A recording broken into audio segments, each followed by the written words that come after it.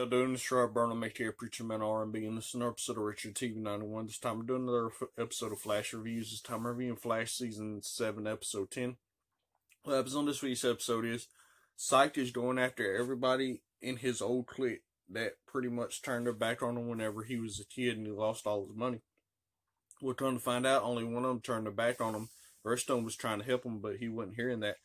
And Barry and Frieza have to figure out how to stop Psych. And they're able to talk him down toward the end of the episode and bring him in to Team Flash. So now Psych and Frieza is on Team Flash and on Barry's side.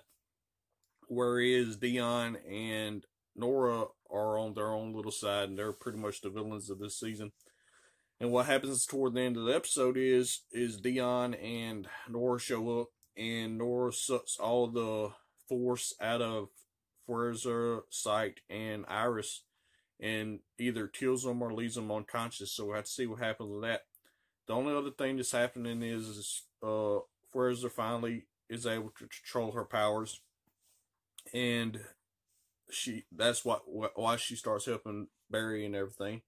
And Cisco and his girlfriend are looking for new jobs, so let's see what happens with that. Other than that, that's all that really happened. My question for y'all is, what happened to Iris, Frieza, and Psych? As always, this is Rob Burnham, aka Preacher Man R&B, signing out. Guys, GG is awesome. This has been another episode of Retro TV 91. See y'all next time.